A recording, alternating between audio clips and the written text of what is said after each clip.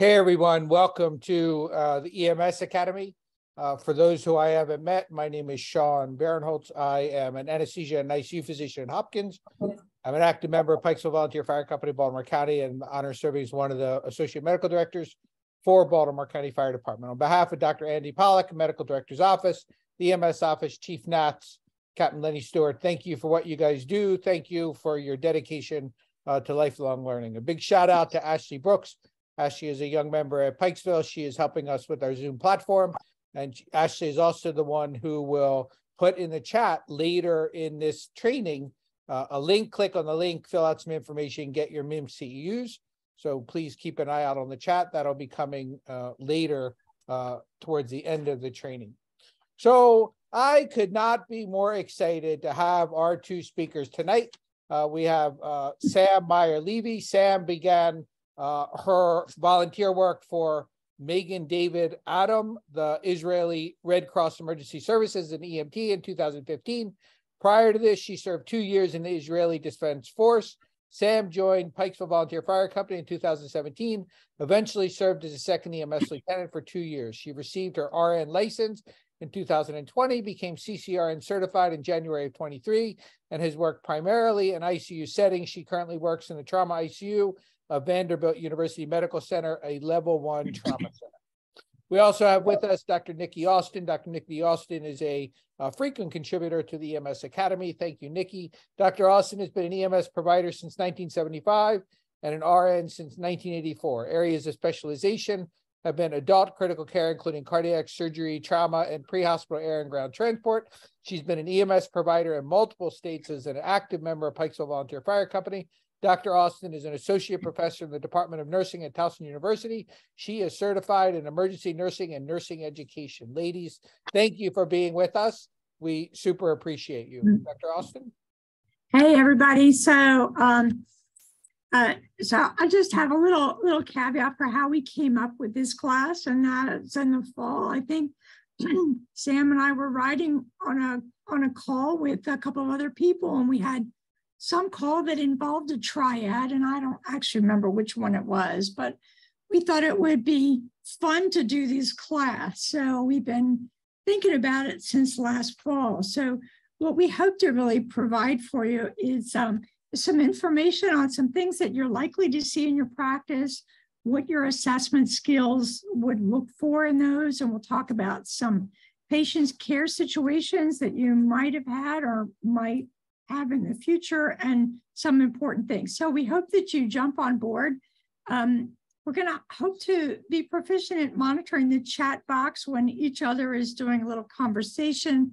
If you have questions, please just jump right in there. And if you have other scenarios that you want to talk about, feel free to do that as well. I'm going to try and be proficient at like advancing the screen. Oh, yay, there we go. So we just have a few objectives that we want to cover. We want to talk about Beck's triad, the trauma triad, Cushing's triad, and because there are multiple Cushing's thing, I threw in there Cushing's syndrome and the Virchow triad for, we'll talk a little bit about DVTs and those. So we'll talk about those implications for EMS providers. So the first one up for us is Beck's triad. So I'm going to turn this over to Sam, and she's going to tell us about that. Yeah, so Beck's triad is, as you can see, associated with cardiac tamponade. What is cardiac tamponade? It's a buildup of fluid, blood, or air around the pericardial sac. So for us EMS folks, we'll primarily see this with blunt or penetrating trauma. Now, it can also lead to heart failure. So using the chat box, why is this going to lead to heart failure? Shock or death? Like, just throw some things out there. I like to interact with everybody, so it's going to be a lot easier if y'all use the chat box, talk to me, and tell me what you think. Why do you think cardiac tamponade is going to lead to heart failure? Anybody? All right. We're a little shy here. That's fine. Backup of fluid, love it. Yay. Thank you, Bradford. Heart can't pump. Danny, thanks a lot. Brilliant. So yeah, the fluid is pretty much restricting the heart from being able to pump efficiently. And yep, blood compressing the heart, not pumping blood, all of that. So definitely going to see heart failure. obviously in the field, we don't have any CTs, echoes, x-rays. So what's something that you're going to be able to notice with our assessment in the field? It's very simple. You can do it. Okay, how about listening to heart sounds? I'm not sure what POCUS is, but I'd love to hear about it. Muffled heart sounds. Thank you. Thank you. Okay. Treatment for this. Please do not go poking anybody's heart in the field. Not advised, not in our protocols. Oh, thank you. Point of care ultrasound. So it would be a pericardiocentesis. So they pretty much take a needle, they're gonna drain the pericardial sac, and that's pretty much how that's taken care of. So where's the triad? All right, let's go next slide. Sorry, that's my there we go.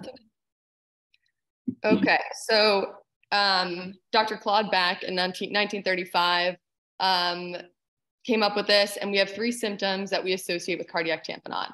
It's hypotension, JVD, and muffled heart sounds. So we just talked about the muffled heart sounds. Why are they going to be hypotensive? So we already talked about what the heart can't pump effectively, right? So because that heart's not being able to pump as effectively, our pressure is going to be lower. And then we also have JVD. Why is JVD going to occur? Because since that heart's not pumping effectively, that fluid's going to be getting backed up, and you'll be able to see JVD a lot more prominently. Now, a lot of studies show that you might not see all 3 signs at once, but at least like for us in the field, we need to just constantly keep assessing our patients. I don't care if you assessed them once, you got 10 minutes to the hospital, assess them again. So just always be, taking our vitals, looking at our patients, listening to our patients. All right, let's go on to the next one, Nikki. Oh yeah, this is gonna be, we're talking about JVD.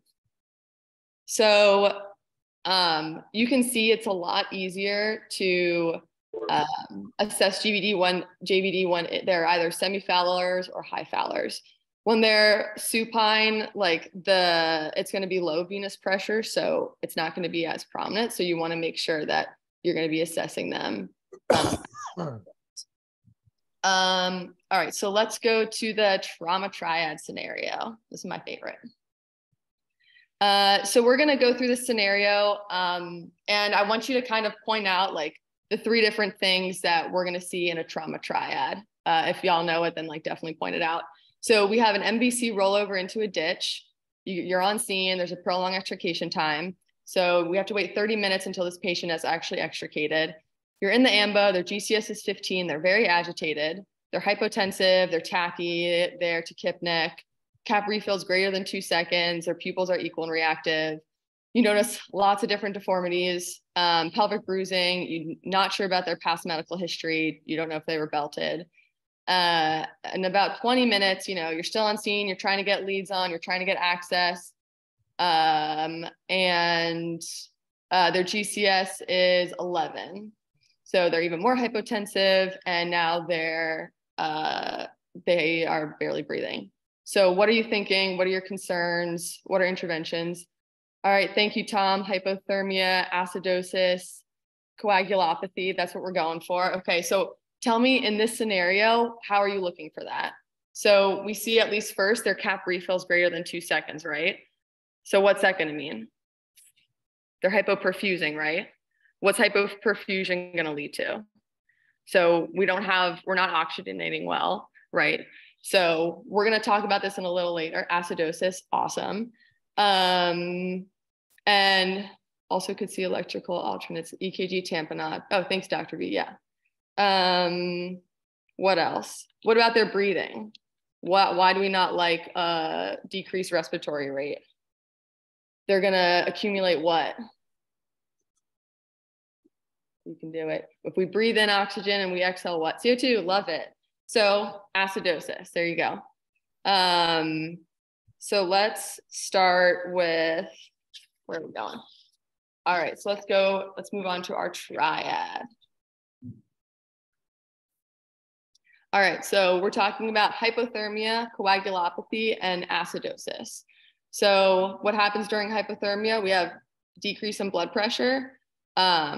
your cardiac output's going to decrease. You're not going to be perfusing to your extremities. We'll talk about like the 3 vital organs in a little bit. We're going to have issues with coagulopathy. We're going to talk about lactic acidosis.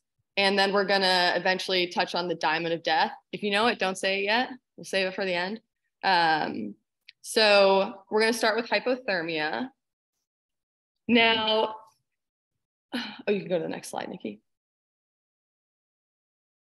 So hypothermia is considered to be less than 35 degrees. So who's at risk for hypothermia, right? So we have people that are in hemorrhagic shock, TBIs. So interesting with TBIs, this kind of might be a little bit after, you know, your field assessment, more in hospital. It's probably more related to, but neurostorming. So people, they're not able to regulate their nervous system as well. And you'll see a lot of changes in vital signs and in temperature assessments. Things are just really out of whack. So it's really important that we keep those patients normothermic. Alcohol intoxication, we're going to touch on coagulopathy on the next slide with that. Trauma patients that are naked on unpadded backboards. Yeah, that'll do it. Burns, you know, what's the biggest organ that we have? Everybody probably knows this. It's your skin, right? So if that's all burned off, you're not able to regulate your temperature. Thank you, everybody. Oh, I love it. Everybody's using the chat. This is fabulous. And then lastly, prolonged extrication and environmental exposures. So one thing I want to note with hypothermia, kind of interesting, a lot of times after like a cardiac arrest, if the person had a shockable rhythm, typically we're supposed to cool them. At my last hospital I worked at, we cooled everybody after cardiac arrest. Now it seems like it's turning more to be, instead of being hypothermic, we just want to keep them normothermic, even though we still call the protocol hypothermic, but that's mainly to preserve somebody's brain function after cardiac arrest. So treatment, what are we going to do? So that little picture on the right, I don't know, I've seen this at Vanderbilt. I haven't seen it at the last place I worked at, but it's called a Ranger, and it's essentially a fluid warmer. You can also use it to warm blood as well. It's a little cassette, you slide it in that machine, and it warms the blood, warms the fluid, it works great. We also will use what's called a bear hugger. It's, I don't know, probably like knee height. You place what looks like a paper sheet over the patient. You hook this little thing in and it blows warm air into this. And then we usually sometimes, if they're really cold, we'll even put plastic around them just to like keep all of the heat in. It may lead to impaired ability to clot and decrease platelet function. And as we already said, it's going to decrease perfusion. So for this, really important to get your patients warm. All right, let's go to coagulopathy. So for coagulopathy, if you want to go to the next slide, don't really stress about the whole clotting cascade. I just wanted to make a point that we're not going to talk about every little step in the cascade. It's extensive, it's complicated, it's above my pay grade. So really what you want to focus on with coagulopathy is, does your patient have pre-existing conditions? Do they have AFib? Are they taking warfarin, heparin, things like that? That's going to be really, really important to note, because then you're going to find more complications down the road. Do we need to reverse them? Can anybody tell me what the antidote for warfarin is? Get bonus points. Vitamin K. Good job, Carol and Ashley. Thank you. So yeah, this can definitely lead to further hemorrhaging. So we need to get them clotting factors. We need blood products, we need reds, we need platelets, we need plasma, all the good stuff. So the cascade, as we said, it is going to be disrupted. So with acidosis, pretty much it will accelerate the fibrinogen consumption. So in that blue little box, you see where fibrinogen, so for acidosis, that's where it's going to have an effect on. And then for hyperthermia, it seems like there's not too much understood with exactly how it disrupts the cascade, but there's been a lot of studies that there are negative outcomes with it. Now, I recently talked about alcohol. So what's the acute and what's the chronic issue with alcohol and coagulopathy? I think the acute issue, we kind of all probably know. You get, you're dispatched to a 1 box in Towson for one of the college folks. They're drunk and this and that. You're concerned that their blood's thin, right, from the alcohol. Now, living in Nashville, I can tell you there have been so many times where even the ages from 20 to 60-year-old, they're out on Broadway, they're on these scooters, and they fall, and they're drinking, and they all have head bleeds. So we really need to be careful if the patients are under the influence in some regard, because that's absolutely going to have a very, very negative outcome for their plan of care, for their whole process. For chronic alcohol use, what's the issue there? Chronic liver is responsible for clotting factors. Love it. Cirrhosis, dysfunctional liver. Yes, thank you. So yeah, our liver is responsible for making our clotting factors, right? So when we drink, when we have our chronic drinkers, they have cirrhosis and their liver is not able to create those clotting factors as usual. So that's also really important to note. Alrighty, let's move on to acidosis. Okay, so our pH in our blood is between 7.35 and 7.45. So the question is, how do we become acidotic? So the picture on the right, we have the citric acid cycle. Again, this is another example. We're not going to go through the whole cycle. The point is we have aerobic and anaerobic cellular metabolism. And that'll be on the next page, but we're going to Krebs cycle. So yes, we got peripheral vasal constriction due to hypothermia and hemorrhage. This is going to lead to hypoperfusion, right? So we have impaired oxygen delivery. What 3 vital organs are we going to be perfusing? You guys have been using the chat. Throw any organs out there. I'll tell you if you're right or wrong. Brain, great, Bradford, thank you. Brain, kidneys, heart, awesome. Thank you, Cynthia. That's exactly right. So all the blood's going to be shunting to those vital organs so we can keep those alive and keep those perfusing. We're going to talk about metabolic acidosis and respiratory acidosis. How does somebody become in respiratory acidosis? What is that? We already talked about it, the accumulation of CO2, which a lot of people said earlier. So strong work. And we already talked about how coagulopathy can be impaired with acidosis. Does anybody have questions so far? We going through this? Okay. I think y'all are doing really well. So go ahead. We're going to go to the next slide, which is cellular metabolism. And biggest thing is oxygen versus no oxygen. So if you're not perfusing, you're not oxygenating, you're hypoperfusing, and you're building up acids in your blood, essentially. Obviously we can't continue aerobic metabolism without that oxygen. So you're going to be building up a lot of lactic acid, and that's pretty much what's going to lead to that acidotic state. Does that make sense to everybody? And I think it's pretty straightforward. I'm not going into the cell cycle. I did that. Nobody wants to look back at that again. No NADH or ATP. All right, let's move on to the diamond of death. So this is actually, I think it's really interesting. This is in a lot of different like studies and whatnot. It's not like an official thing that's been put out there, but it's been touched on a lot in other classes that I've taken. So when you're giving somebody blood, like when we're giving coolers and coolers and coolers of blood, in those packed red blood cells, there's citrate. Now, the issue with citrate is it prevents a binding of an electrolyte. And if you guess this, I'll give you brownie points. Who can guess the electrolyte that it prevents the binding of? Don't go Googling it. Calcium. Oh, Cynthia, you're awesome. Thank you, Tom. Yes. So it's going to prevent the absorption of calcium, and your patient's going to be hypocalcemic very quickly. So that's kind of considered the diamond. So why do we care about hypocalcemia? I don't know about Catherine. What's it going to lead to? Can I just leave them be hypocalcemic and it's not a huge deal?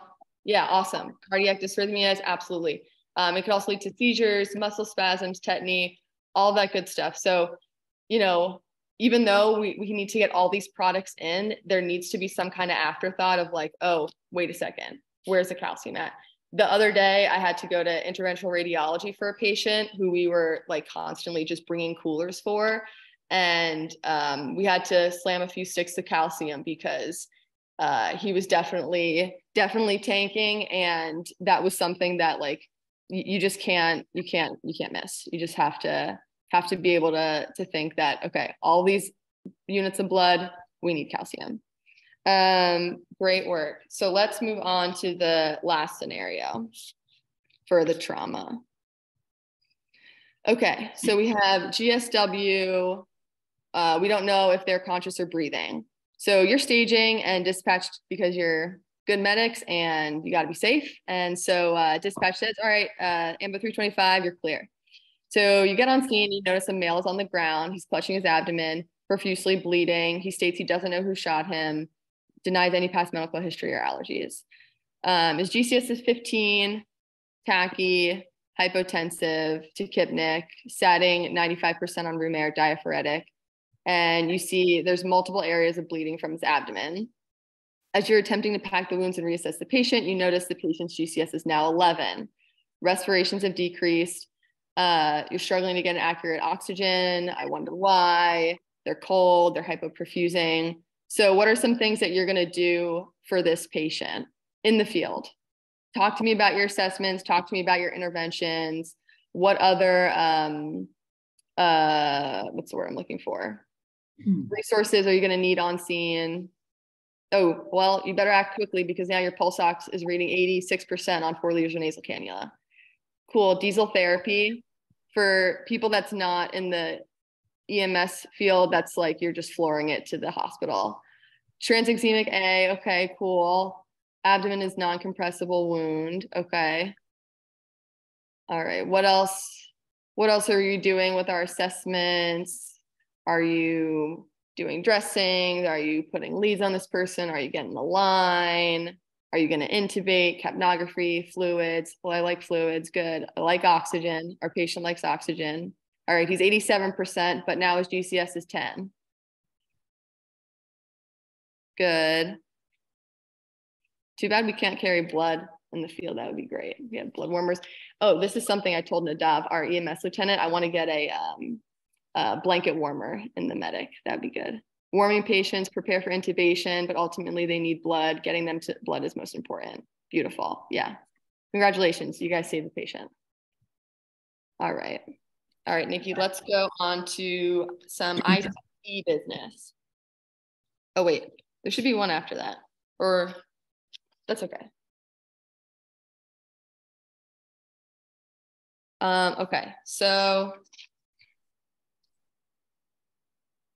all right, so now we're going to talk about Cushing's triad, another one of the good triads. So this is about ICPs, intracranial pressure.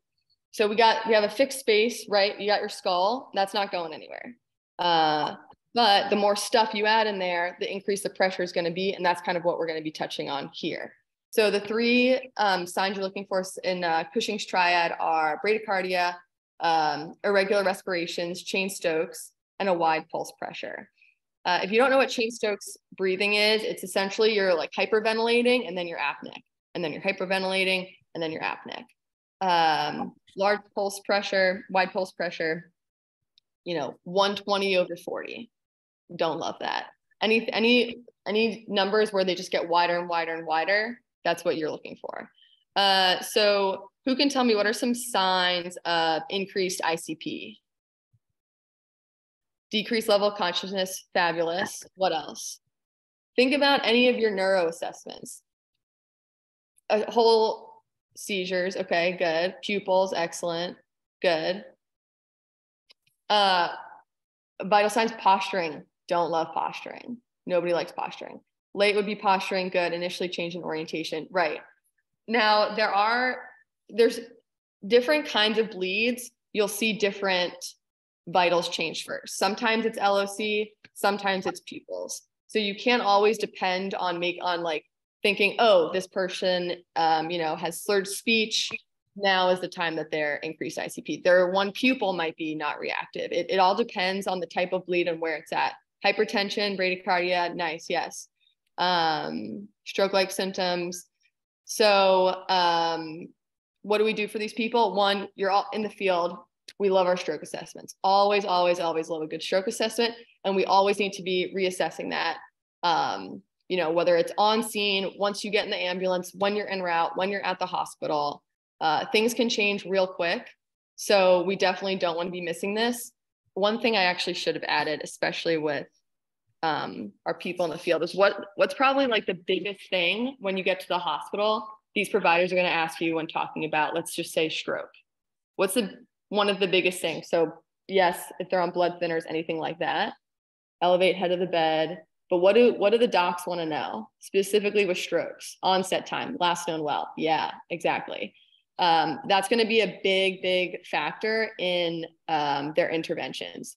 Are they going to be applicable for whether it's like an embolization or a cranie, or is this something that has been going on for X amount of hours, days that we just can't treat anymore? So hold on one second. So let's see. I want to just talk about more Cushing's triad. So specifically with ICPs, we talked about, you know, you have an increased brain tissue, CSF, or blood in the skull, right? In the hospital, in order for us to monitor their ICPs, we'll put in one of two devices. We'll put either a Codman or an EVD. A Codman is literally like the tiniest little wire that's going to go into their skull, and it just sits there. And we can see a number on the monitor. We like anywhere from 0 to 15.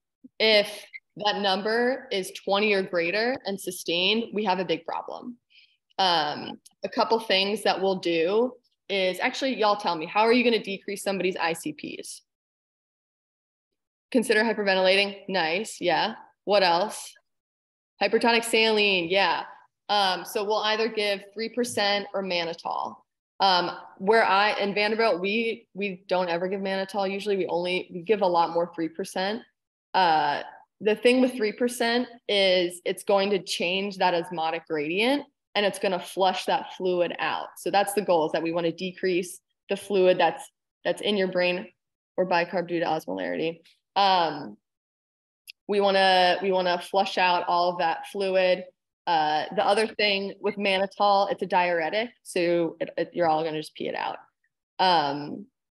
The other thing with 3% you have to be careful of is their sodium. So typically our sodium, we like anywhere between 135 and 145.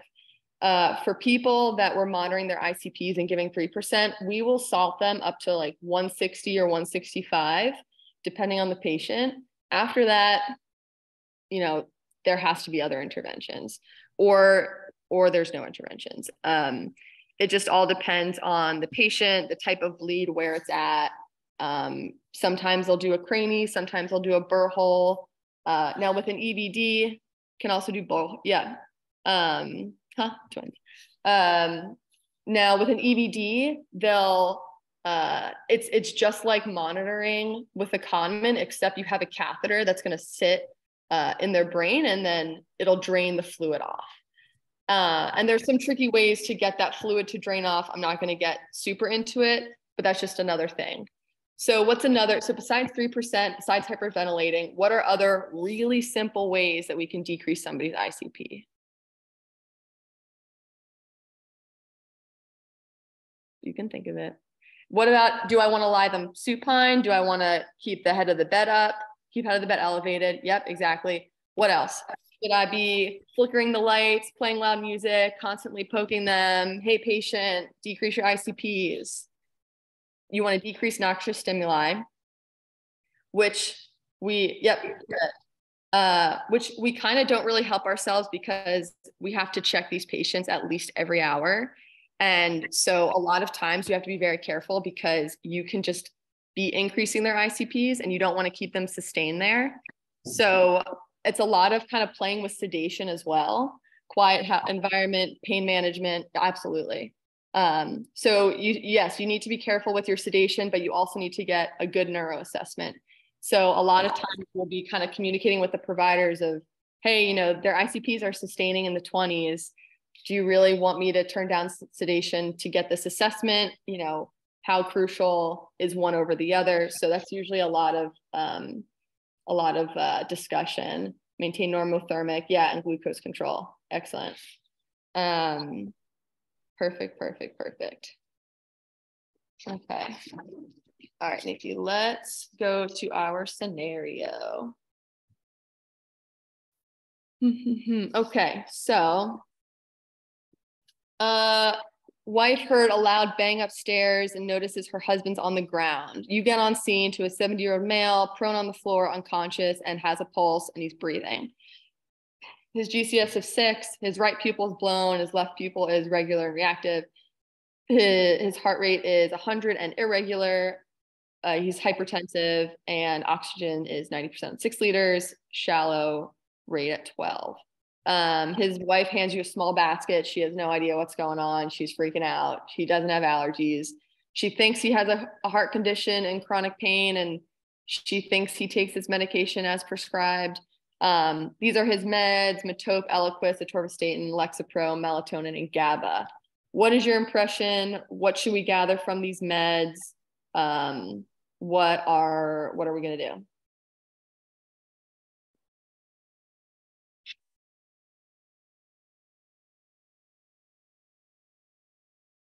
Come on. Yeah, not good. Agreed. Likely head bleed, C-spine to trauma center. Okay, head injury, absolutely. But why else am I concerned about this head injury? Look at his meds. AFib, exactly. Stroke, head bleed, yeah. So one is heart rate's irregular. Yeah, on Eliquis. We're not a fan of that right now. He's on Eliquis and probably is looking like he has AFib. That's why he's taking it, and Metope. So we definitely need to be mindful of that. And then what are some other things we're going to look for? Talk to me about his blood pressure. Nobody's talked about that yet. Wide. Thank you, Tom. Yes, it is wide. There's a wide pulse pressure. So yeah, you're definitely going to need to get them to stroke center, trauma center. And like we said, you're going to reevaluate what happens in the ambulance if that, left pupil is now blown. What if he decompensates to GCS of 3 and now we need to intubate? So the point is always be reassessing people and remember your triads. A little permissive hypertension because we want the percussion to the head greater than 30 degrees. Okay, good. Excellent. Thank you so much, Nikki. We're going to move on to the other Cushings. Well, there's so no, they were in a different order. So yeah, I'll touch on the signs of increased ICPs. We kind of talked about that a little bit. So as I said earlier, I'm not gonna tell you their level of consciousness you'll see different than the pupils and anything's game, any order, it all depends on the bleed. We always want to know their level of consciousness. Are they oriented? Are they confused? Are they baseline confused? Always super important. Pupil size and reaction. Do they have cataracts? What's their history? Motor function. Do they have any deficits? Did they have a stroke in the past? Vital signs we just talked about. All the any other kinds of decreased alertness, hemiparesis, headache, slurred speech. So I think we touched on a lot of the different. Do you guys have any questions about ICPs, monitoring, triad? If no answer, I will take that as a no. All right, Nikki. Okay, so we threw in a couple of other kinds of pictures and scans. Our goal here is not to make radiologists out of any of us, but to just look at the effect that some injuries might have on a patient and maybe on our assessment as whatever's wrong with that patient gets worse while we're transporting it. Our patients don't usually get better from scene 2 when we get to the hospital. So we want to be, sort of thinking about those problems. So this is a great picture here, because this poor patient has multiple things wrong with the head. So I'm just going to start at the top left, where this patient has an epidural hematoma, a bleed on the left side of the head. But the patient also has these circled areas where the patient has bruising or contusions of the brain. And then if we look down towards the middle, which should be midline, that midline part of the brain is actually pushed over to the left. So this patient has 3 different kinds of bleeding or bruising or injury to the head. And what we know about any kind of head injuries, of course, injured tissue will do what? It will swell, right? So we already talked about, your skull is not going anywhere. There's no room inside your skull for either swollen tissue, and there are 2 different sources of bleeding for this patient. So would you expect this patient to get better during transport? No. So that's why your serial assessments of your patient are so crucial. You can't look inside this patient and see what's happening. You can sort of look at the mechanism of injury, right? And sort of anticipate that bad things are happening, but really be mindful of those serial assessments that you do, and watch for your patient to have worsening symptoms as that increased intracranial pressure gets a little bit higher. So there were supposed to be a few other pictures in here. Sorry, I'm not sure where they went. So we're just going to take a little bit of a different track here. We were talking about Cushing, and there are multiple kinds of Cushing. So I actually looked up Cushing today. Dr. Cushing was actually a neurologist who was active in wartime, and he was the first one who described the Cushing triad from cerebral trauma, also the one who really identified these things from Cushing syndrome. So this is really I'm not an endocrinologist for sure by any stretch of the imagination, but I just want to talk a little bit about Cushing syndrome and our patients who might have this endocrine disorder, and what Cushing's is. So Cushing syndrome is an endocrine disorder that really results from hypercortisolism, or too much cortisol, which is our stress hormone, from any cause, regardless of what that is. But we really need to go back and look at what's happening inside this patient's head for a moment. Just think about the hypothalamus, and that the hypothalamus is really like the computer of the brain, which is getting all of this input about all the things that are happening to the patient. So you can just look around this scenario or this diagram about issues that we are likely to respond to our patients for. Do any of our patients have pain? You bet. Do we take care of trauma patients? You bet. How about the bleeding patient? We know we respond to patients who have infections all the time, and there are patients who are stressed. So we know that the brain and the hypothalamus is getting all of this information from all of these stimuli, and then it's going to respond because the body needs to respond appropriately. So the hypothalamus's job is to then secrete a substance called corticotropin-releasing hormone, which makes this little trek down to the anterior pituitary in the brain and tells the anterior pituitary, we need more cortisol because we have this really stressful situation. We really need to respond. And so the anterior pituitary secretes adrenocorticotropic hormone, I say that 10 times real fast, and it's going to tell the adrenal cortex to secrete more cortisol.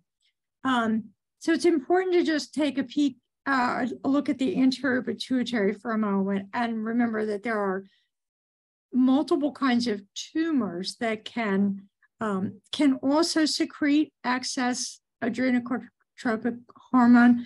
And that's a little bit different, right? So that patient has some sort of a tumor. If they can take that tumor out, that would be great. But we also need to think about iatrogenic Cushing syndrome in our patients who are receiving long-term glucocorticoid therapy for treatment of some metabolic disorder. So iatrogenic means we sort of cause that, right? So the patient is taking some sort of medication to treat some medical issue, and now the patient has this iatrogenic Cushing syndrome. So what do you think? Well, let's just go on to the next slide here. So these are just some actions and effects of cortisol. And I'm sorry, I need to pull you up so I can sort of see people here. But so excess glucose metabolism or too high glucose metabolism, you will see this all the time in your ambulance. So does anybody think of a patient who is going to, what do we see in a patients who have extra glucose metabolism? I don't say extra, but hyperglucose metabolism. What are we going to see in those patients? We're going to do this test probably on most everybody we see.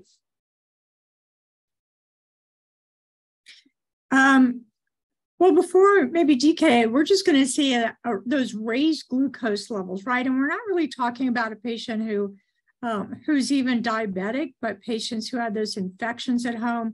The body's responding to those infections, and it is raising cortisol levels, and it is raising blood sugar levels in those patients. So we want to be careful. You know, we get on scene and somebody's blood sugar level is 245, 246, or whatever that is.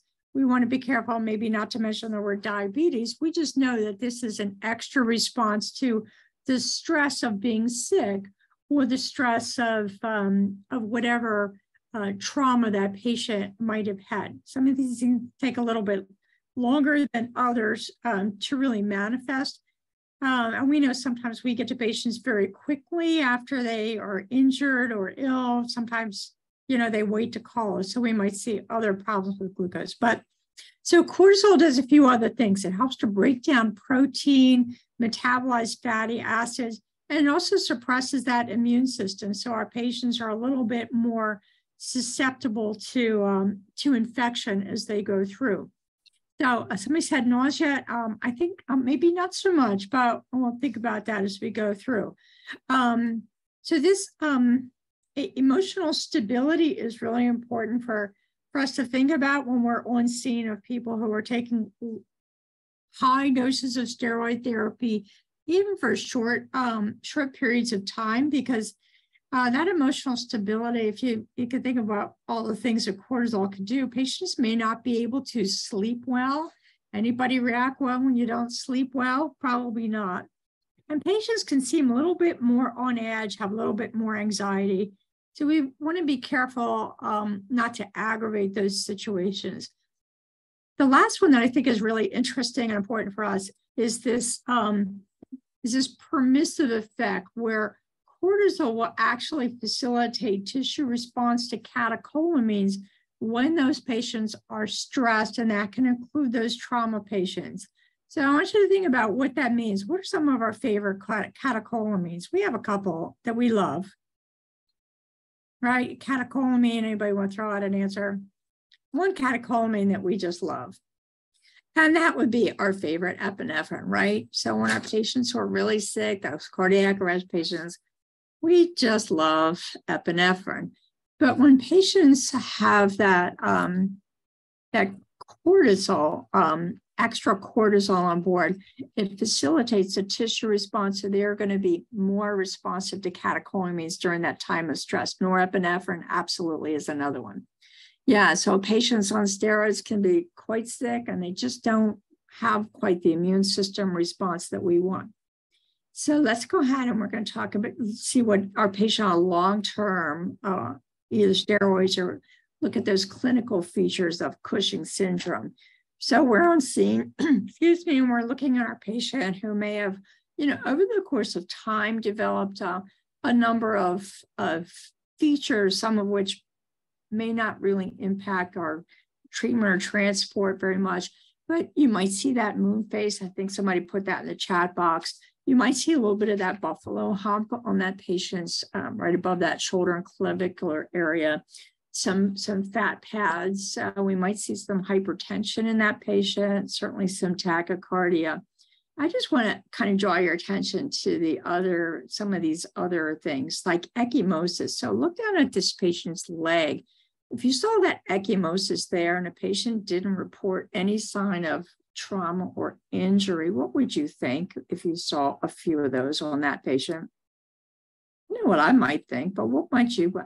Yeah, so we might think, well, how did that bruise get there, right? Did somebody abuse that patient? Did the patient have a trauma that then the patient didn't remember, which causes us to think about other things, right? So I'm worried about that bruising, and you might see that in a variety of places. How about osteoporosis? Why are we worried about osteoporosis in our patients? Any thoughts about we usually think about osteoporosis as that degenerative bone disease, usually in older women. Yeah, these patients are really susceptible to fractures. They don't have to be traumatized to get fractures. I took care of a patient way back before I was even a registered nurse, and we transported her often. She would break bones just by turning in bed because her bones were so fragile from osteoporosis. So we really want to be careful of that and make sure that we're being really careful and not injuring our patients.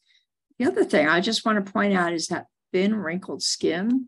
If any of us are, if we're IV providers, we want to stick an IV in that arm, we need to be really, really careful about that skin and not injure our patient. Even those blood pressure cuffs, the automatic blood pressure cuffs can be, not great for patients with that fragile skin. So if we look down at the bottom, do you see the bottom of the slide where it says purpura? Anybody have any thoughts about what that is? You might see that. What does that mean? Any thoughts?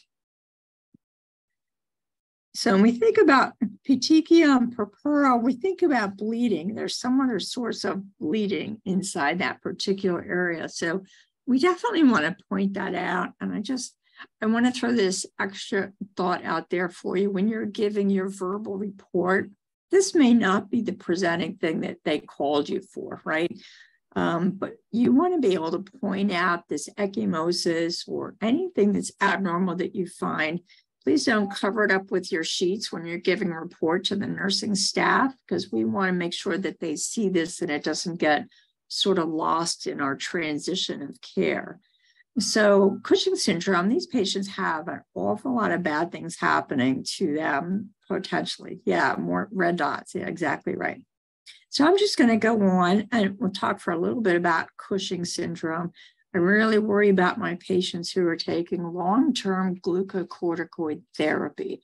And imagine for a moment, what's happening to those adrenal glands, because we're suppressing adrenal glands.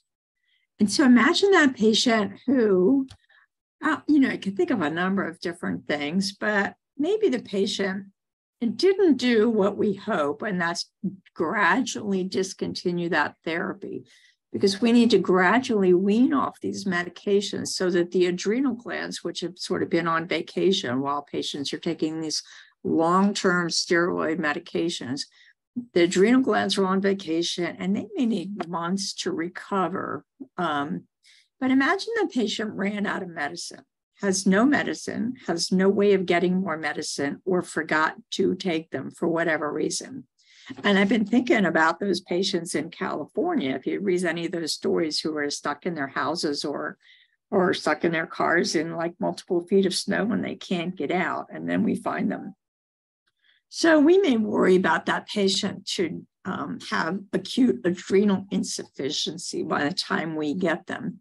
So we want to look at those vital signs, really carefully and look for orthostatic hypotension.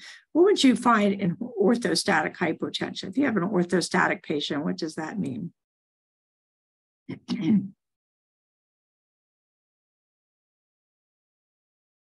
Yeah, so that patient has a blood pressure drop and maybe a heart rate increase when that patient moves from a lying position or even a sitting position and goes to stand up. So has anybody ever been called for a patient who passed out? We get those calls every day, right? A syncopal patient, a patient who passes out for whatever reason. So these are some things that we might want to look at. Yeah, a patient gets dizzy, they get lightheaded, that heart rate may go up unless the patient's taking some of those beta blockers. different positions from blood pressure from different orthostatic positions. Absolutely right. So the patient may also be hyponatremic, or that sodium level may be low. There may be hyperkalemic, and they may be weak. We can't draw blood, certainly. We may be able to put them on an EKG machine and look for some hyperkalemia issues. We really want to encourage these patients, if they don't already have that they absolutely need to carry medical alert identification, because if they're not able to speak for themselves, we would have no idea what's wrong with our patients. So I put a scenario here. So this is reasonable. So you're dispatched for a medical emergency on the Baltimore Beltway. You find a 50-year-old male patient who's not feeling well. The patient was en route from Maine to Florida to enjoy a warm, sunny vacation, which sounds nice today. So the patient is feeling not well, feeling a little bit of weakness, has some nausea, and had an episode of diarrhea. Patient has a history of asthma with a recent exacerbation due to COVID. We'll say that's a great reason to have an exacerbation of any respiratory issue. So the patient was sick for a month, required extra therapy with prednisone after a week on IV steroid therapy. Prednisone 40 milligrams a day for a month, that's kind of a lot, but a patient takes albuterol PRN. What's albuterol do? Why is the patient taking that? I know you know all this. All you BLS providers who can give albuterol now. So it's a bronchodilator, right? That patient takes montelukast, which is a leukotriene inhibitor, which is really helpful for helping to prevent asthma symptoms. And patient takes Symbicort, which is a long-term steroid with some bronchodilator in there. The problem is that the patient forgot to take his prednisone on the trip. Is that reasonable? Sure, patients forget those things all the time. He doesn't remember when his last dose was, but he did leave 4 days ago. So your vital signs are a blood pressure of 88/60 while sitting upright. Blood pressure is 120/70 lying down. Does that patient have orthostatic hypotension? Yes or no? Yeah, for sure, right? Absolutely. Patient's heart rate is 110 and regular. And what do you think about 110? Is that high, low, or normal? You all know this. Yeah, it is too high for sure. A respiratory rate of 28, high, low, or normal for an adult. Also high, right? And so one of the things I like to sort of go over, and you're thinking to yourself, patient has some expiratory wheezing, patient has temp up 98.6, so we're really not worried about that. Glasgow-Coma scale is 15, and the blood glucose level is 68. What do you think about 68?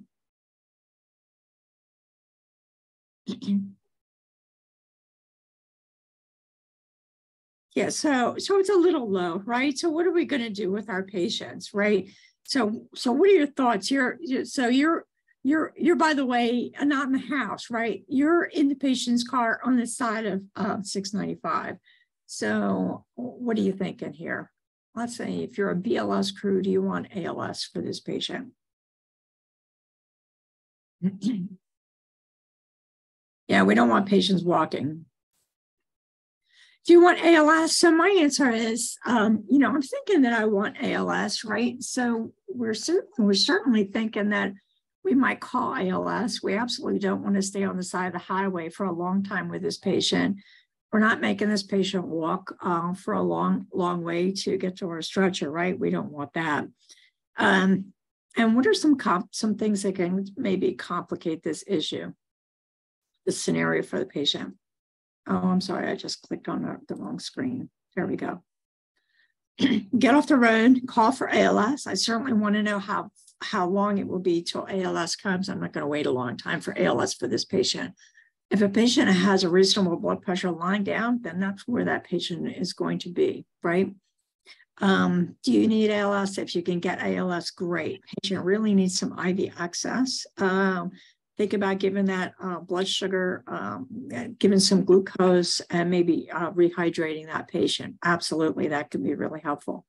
So the things that you want to give and report, you want to give that important information and report about the respiratory issue. Absolutely, that the patient was taking this high dose of prednisone, but hasn't taken it for a few days. If I'm the nurse in the emergency department, I certainly want that information before you get there, so I can plan accordingly. Is this the patient that you want sitting in the wait with an extended wait time in the hallway? Probably not, right? Okay, good. So let's go ahead. We're going to talk about Virgow's trio. Next is like one of my favorite things, especially with some of my students. So we see these patients who are at risk for deep vein thrombosis all the time. And so, this triad has to do with a patient's ability, not ability, but the patient's risk factors for developing blood clots. And usually we think of blood clots. Where do we usually think of blood clots? You all know this. Where do we think of a blood clot usually that we're worried about? Yeah, in the legs, right? So let's just talk about that for just a second. So we might have a patient who has venous stasis. Oh, sickle cell crisis. Good for you. Sickle cell. Sickle cell crisis results from red blood cells that become sickle shaped, and then they get stuck in different parts of the anatomy where they can't get through anymore. And those patients are at risk for infarction, wherever that might be. When we talk about this particular triad, we're looking at a patient who has stasis of blood. We know that we don't want blood to clot anywhere in the body. And then when patients don't move, like maybe they're sedentary, those would be patients who are sedentary for whatever reason. It might be that they're recovering from an illness or an injury and they're just not getting out of bed. Those patients who are bedridden, we see those patients all the time. So those patients are right away at risk for clotting. Patients who have hypercoagulable state, and we'll look at some reasons why that might happen. It might be a patient who may be smoking, maybe taking some estrogen kinds of medications, a lot of reasons for that. Or maybe a patient who has vessel wall, control, exactly right. A patient who has some sort of vessel wall injury. Your blood vessels don't want to be injured and they will react right away. So we're looking for all of those signs where a patient might have stasis of blood, increased blood coagulability, and vessel wall injury. Now, we can't peek inside there, but maybe the patient has trauma, right? Maybe the patient might have a fracture or is recovering from surgery or any one of those things. We are really worried about the development of a thrombus in a leg, but we can't see what that is, right? We cannot see inside there. But we're going to look at some symptoms that might lead us to think there's a problem. What we're worried about is that thrombus might break off in a vessel and it will travel. So let's just talk about the leg, for example. Maybe we have a patient who has a thrombus in a leg. If that thrombus breaks off, where is it going to go?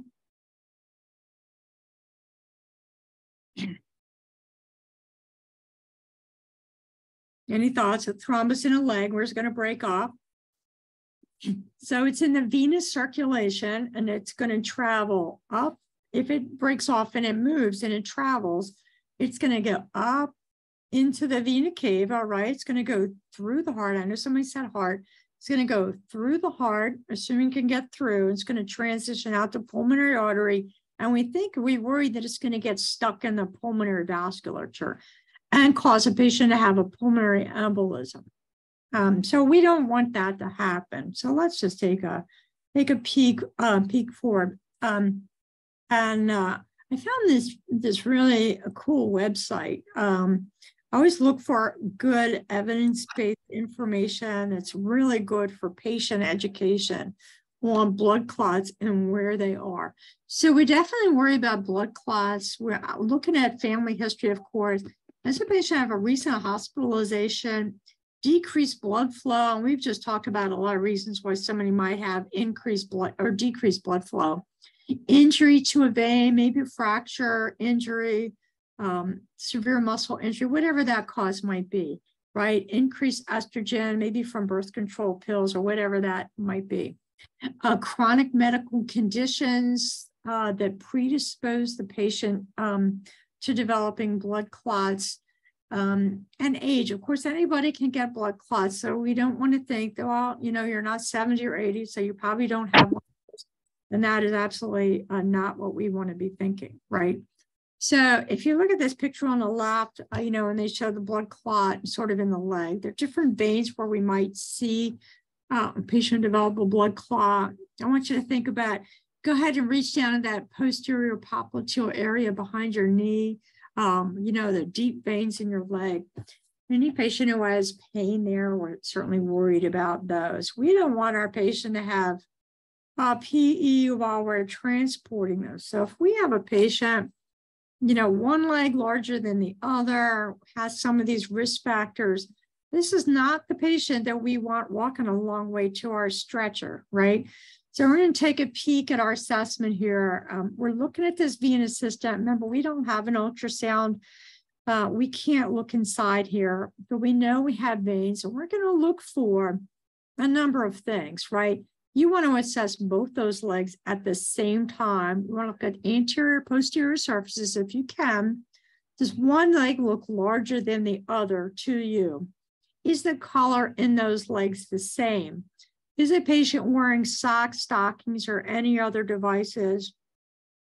And I always get crazy when I'm looking at a patient who's been in the house and they were, or some other kind of a healthcare facility, and they're wearing stockings or socks, and they're so tight that they're cutting off the return circulation to the patient's heart. And so we have a lot of swelling related to that.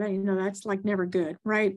So you want to look at those things, look for discoloration, and assess for pain. If the patient has pain, where is it?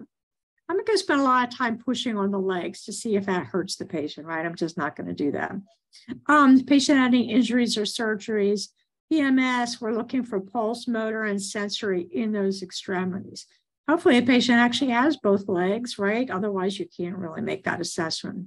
So take a look at this leg. I love looking at this leg. I wish they'd taken a picture of both legs so we could look at both of them together. But, and I put my chat box kind of at the bottom. Oh, sorry, there.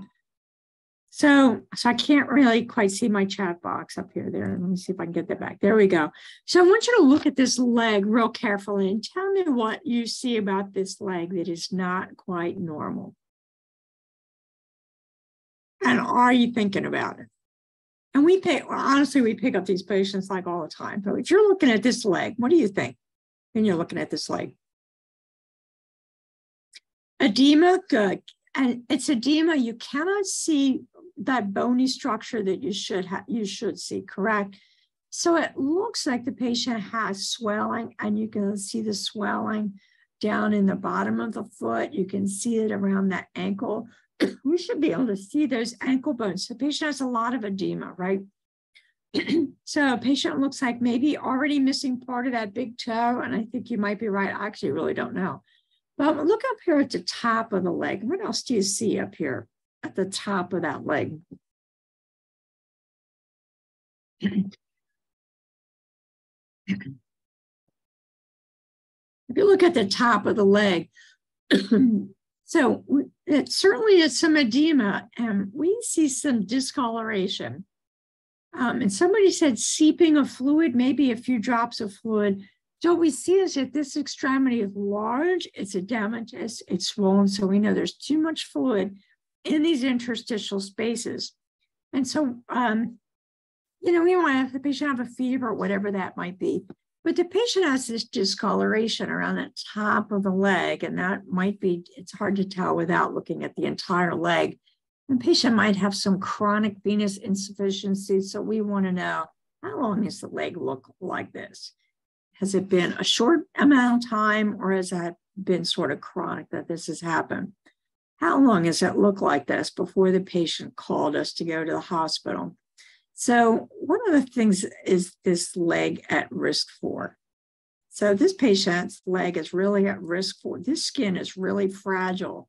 So we want to be really careful with this leg and not put a lot of pressure on the skin of this leg because we can actually tear it a little bit.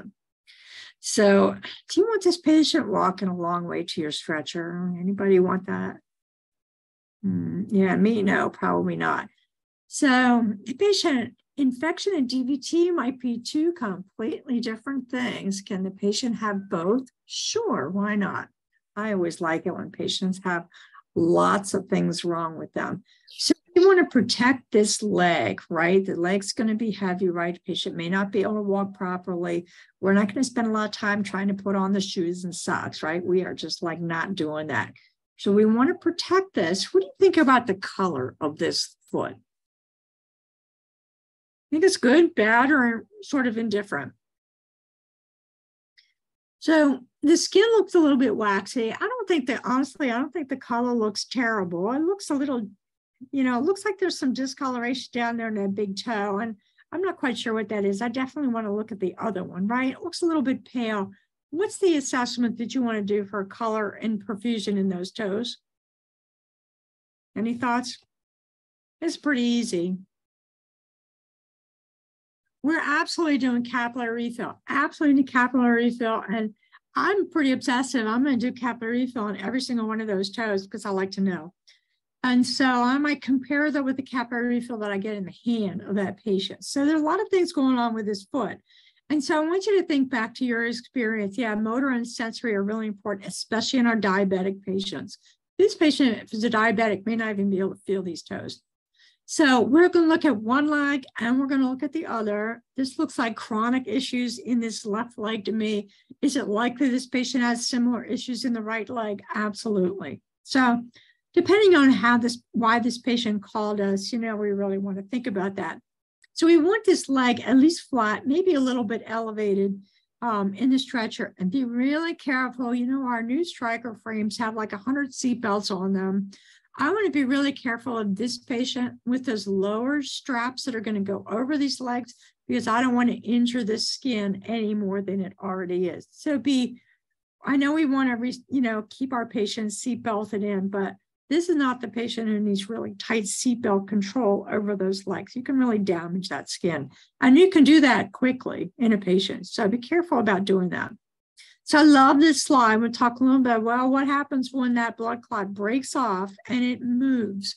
So we already said it's going to go up the vena cava, right, through the right side of the heart and maybe track out to the pulmonary vasculature.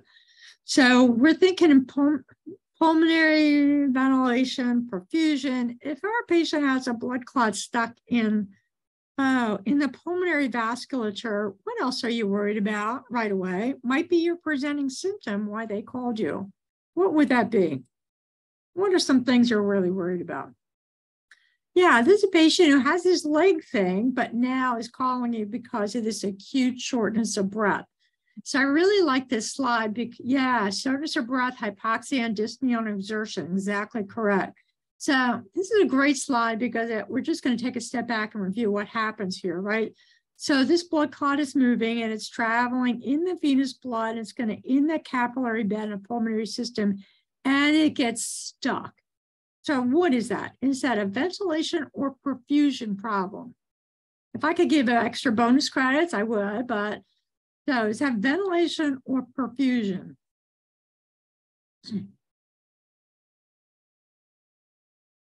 So this is a perfusion problem, right? There's nothing wrong with this lung. The problem is that there's a blood clot stuck in this pulmonary vasculature. The ventilation issue, I love this one. I'm teaching my new students is that, the one over here on the left side of the slide is a patient who maybe swallowed or inhaled that peanut. The peanut gets stuck in her bronchus. So now that lung is not expanding well. That is a ventilation issue. So when we talk about a PE or any kind of a venous thrombus that is moving and becomes a pulmonary embolus, we have this blood clot that's stuck in the pulmonary vasculature. And we've talked a lot about legs, but I want to caution you that patients can have phlebitis in an arm from a catheter device, which is why in hospitals we frequently change IVs every few days because we don't want our patients developing phlebitis or a thrombophlebitis even in an arm. So look everywhere for these things, right? So, okay, so can we treat that in the field? Well, probably not, right? We're not going to anticoagulate somebody in the field for suspected PE. We want to be really sure that we relay all the information we can about our assessment. Hey, so Nikki, so you have a question? can you go back a slide? Oh, that one? Or that one? No, the pulmonary embolism. Yeah. That one there? So I just wanted to point out that the examples are backwards. So, right. So if you have a foreign body in the bronchus, that lung is perfused, but not ventilated. No worries. I just didn't want, you said it correctly, but I didn't want people to get confused by reading the slide. I wonder why it's that way. I wonder if there's some way I could have flipped that around. Well, anyway, yeah, you're right. But you said it right. Yeah. Well, thank goodness for that, right? So this is a great picture of what a blood clot might look like while it gets stuck in that pulmonary vasculature. So, and that, we think about, if I think of clot, I think of a tiny little thing, but this is a long, stringy blood clot. And so it's going to cause some big problems wherever it is stuck, and a patient's going to need some real diagnostics to look at the extent of what that is. So we might have some obstruction and some real problems as a result of this pulmonary embolism. Maybe some infarction. We don't know, right? We can't tell. Our patient's going to present to us with this shortness of breath and the dyspnea on exertion. And we're going to look for, those kinds of issues and present. So if we have a patient with PE, I just put kind of the schematics for those things that we might think about, right? This breathlessness, maybe some pleuritic pain in the chest that is worse when the patient takes a breath, maybe some fever, cough with blood streak sputum. If a patient has a massive emboli, maybe we would see some cardiovascular collapse. It's really hard to say, right, without knowing just how much that patient has. Over on the right side, when we talk about that clinical or the diagnosis and treatment, we're not doing any of those things in the field, right? But we want to relay that patient's condition, certainly. But that patient needs some rapid assessment, intervention, and treatment. And so, let me try and move my screen a little bit. So when we talk about prevention, I left that in here to talk about this because our patients who had a PE or had, those a PE, or is it really a risk for PE, may be at home with some of these prevention mechanisms, right? The first one might be anticoagulation. Maybe that patient is at home on warfarin or some other drug to keep the patient from developing a blood clot. The patient may tell you that they've had insertion of a vena cava filter. They may be wearing some sort of compression stockings. Probably wouldn't have those pneumatic compression boots at home, but might have them in a facility if you're transporting from one to the other. So you want to know, if your patient is on these things, well, why do you want it? Well, I had a PE in the past, and that really makes them a little bit higher risk. So let's go ahead and take a look at some additional assessment. So, if we have the ability to look at electrocardiogram, we can look for other things that I don't know how to look for, like RV strain. Somebody who knows how to do that is going to do that. We'll look for new issues, new AFib, new bundle branch block, and those kinds of things. We're really looking for vitals, right? We're looking for hypoxia. We're looking for breath sounds and what our breath sounds might sound like if they're abnormal. But if our patient has real shortness of breath, we really want to be diligent about that pulmonary assessment. So let's look at a patient scenario. I sort of embellished it a little bit there. This is actually a patient that I had, I want to say like 15 years ago now. Anyway, you're dispatched for a 50-year-old patient with shortness of breath. That could be anything, right? Discharged 1 week ago from rehab where the patient had a total right knee replacement. What are you thinking, right? Total right knee replacement. Patient's supposed to be doing exercises and that sort of thing. Patient reports he's not taking his prescribed post-operative aspirin. Why would a patient be taking aspirin after having orthopedic surgery? Any thoughts? What is aspirin? Yeah, to prevent a clot. So aspirin is an antiplatelet agent. So its job is to keep those platelets from sticking together and causing just what we do not want, and that is a blood clot in the leg. So the patient was at home. He was kind of the couch potato, sitting on the couch for many hours for the last few days. But then he had to get up and go to the bathrooms, usually a defining moment, gets up, walks to the bathroom, and now your patient has this bad chest pain and shortness of breath. So that's why he's calling. Awake alert times 4, we like that. Patient is anxious, skin is pale, diaphoretic, chest pain, 7 out of 10. So you're probably thinking a whole bunch of things with that, right? Dyspnea and orthopnea. What's orthopnea? Yes, so he's having trouble breathing when he's lying down, can't lie. Yeah, exactly. Unable to lie down. He's sitting in this high Fowler position in his chair. You look at his knee incision because everybody's thinking this knee problem, right? And you don't see anything wrong with this knee, right? It's well approximated incision. There's no draining. But then you look at the left leg. Oh my goodness. His left leg is larger than his right leg.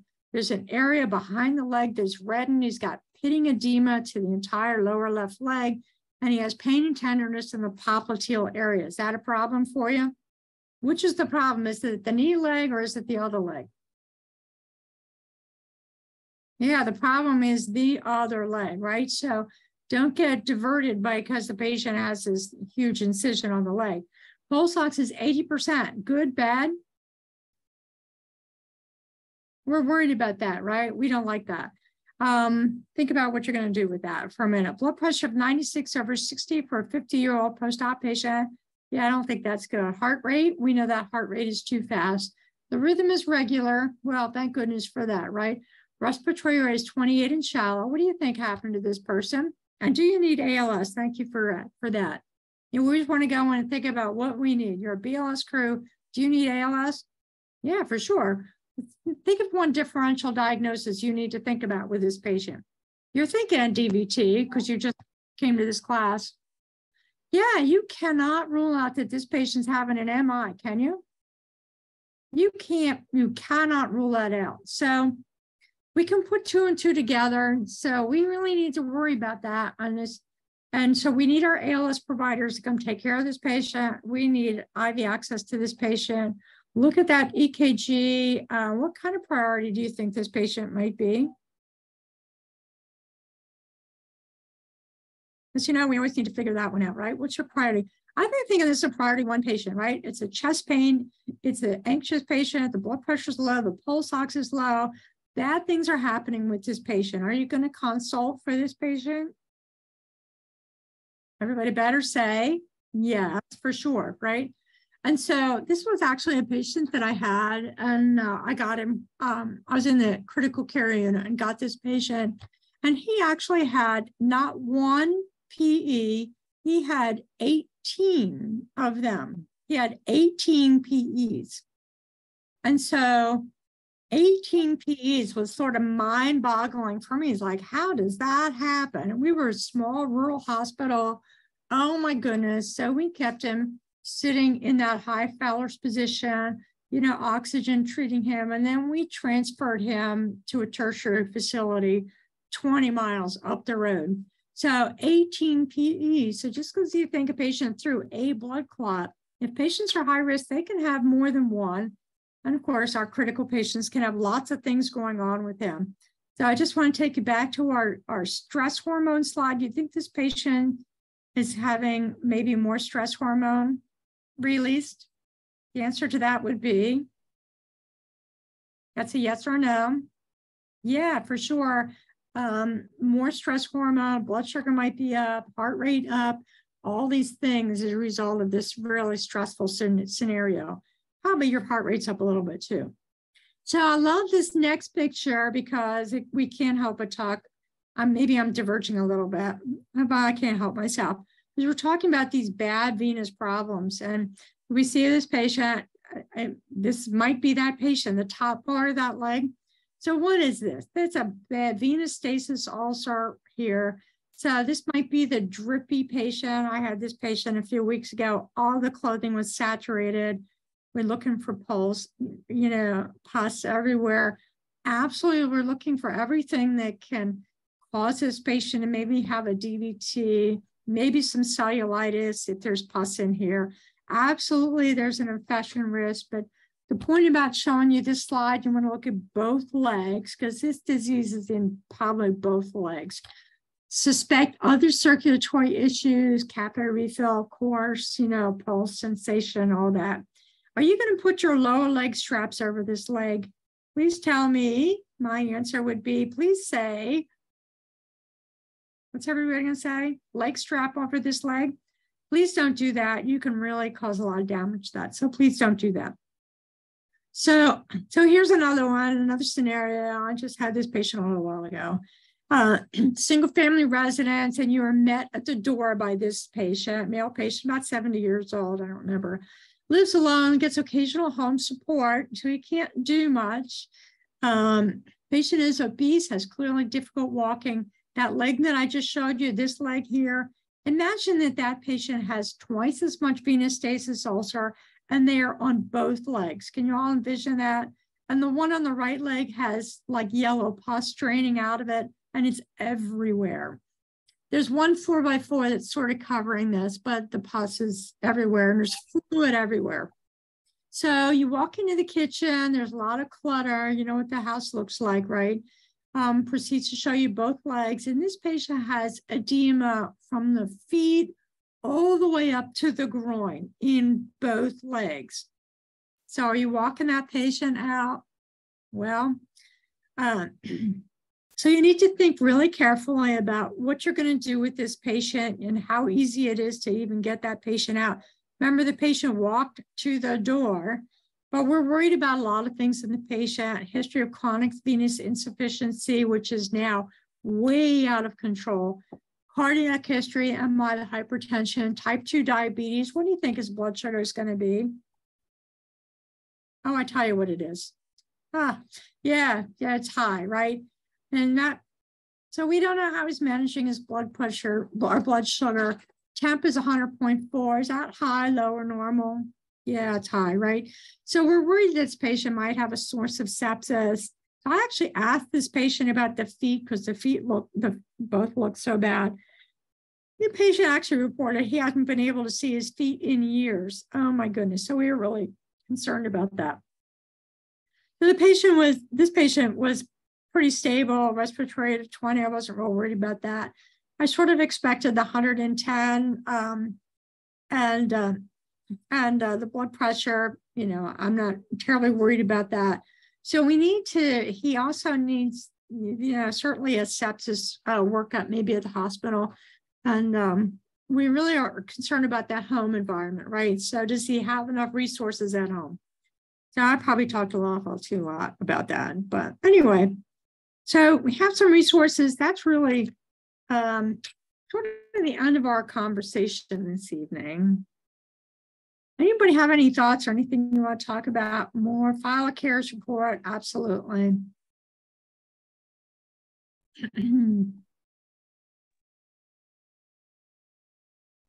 So you might get a medical box if you need an engine to help get him out of the house. Absolutely, you might need to be able to do that. And this is an ambulatory patient, yeah, for sure. But so there's a lot of things to be able to consider with this patient. So I put some resources out there where I got most of these references. So you're welcome to look for those. But what a fun review, you guys. Thank you so much. So somebody asked about a saline wrap. So I'm not gonna do a saline. Probably not gonna do a saline wrap with this patient. I don't want it to be cold, but I'm certainly gonna try and put some kind of dressing. On that particular patient, a trauma dressing was great. Trauma dressings are big and they're bulky. We need to put them on there. I'm not doing a circular wrapping because I really want to show it to the nurses when I get to the hospital and say, look at this leg. Somebody needs to see this leg. This patient needs a wound ostomy consult to take care of this long-standing problem. So absolutely. Don't cover it up. So you want to share that in your verbal report. So Thanks everybody for your kind attention, and you've been very cooperative with responding to us. We really appreciate that. A super responsive group. Right.